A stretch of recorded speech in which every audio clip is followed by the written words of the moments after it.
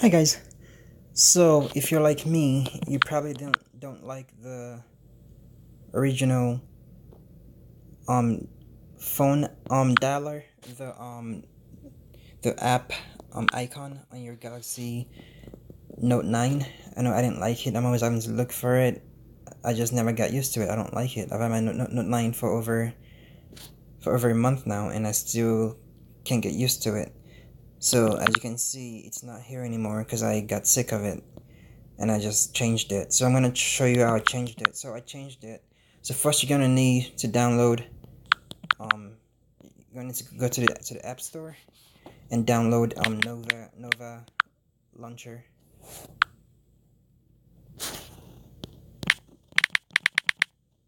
So you're gonna want to download Nova Launcher from the App Store, and I already have this. So I'm just gonna open it. So so then you're gonna go to your app drawer, and then you're gonna go over to the app. So this is a Nova app, and as you can see in my app drawer, you won't see the apps being labeled. There's no label or caption or subtitle under these icons. That's because I actually took them off using the Nova launcher. So with this app, you can do a lot of things. You can you can play around with the design of the app. So here what I've done is I've actually changed for one, I changed my app drawer style from vertical. So the original one is vertical. I changed it to horizontal. So here, as you can see, like this is how it used to be. This is how when I first got the phone. This is how it was. This is the original way, but then I changed it to so then I changed it to the vertical. But I'm gonna change it back to horizontal because I prefer this one. So now this is the horizontal way, and you can see that it's scrolling sideways instead of to the side. So then to show you how to change the icon for the phone, what you want to do is you're gonna you're gonna open Nova Launcher, then you're gonna go to App and Widget Drawers, and then you're gonna go to Icon Layout. Actually, sorry.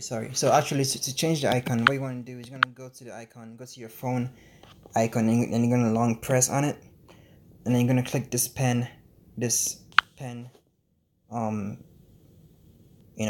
picture button, and I'm gonna show you this option. So now what you're gonna do is you can click the icon again, right? You can click the this picture with the phone on it.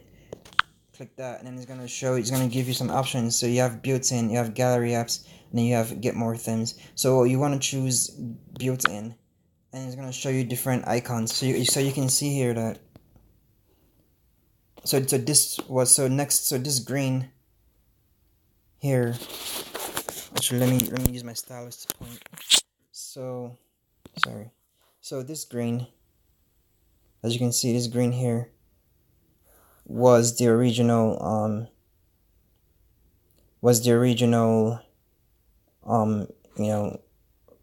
icon.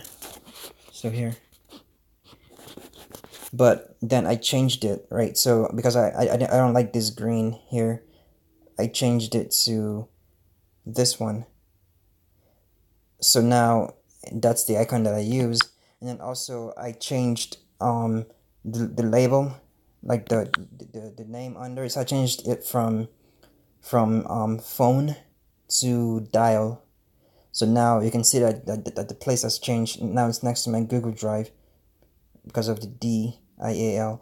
So basically, yeah, that's how you do it. Like all you really need to do is just install Nova Launcher, which I'm sure many of you are already familiar with Nova. If you're not, you can check it out. There's a lot of things you can do with the app. I absolutely love it.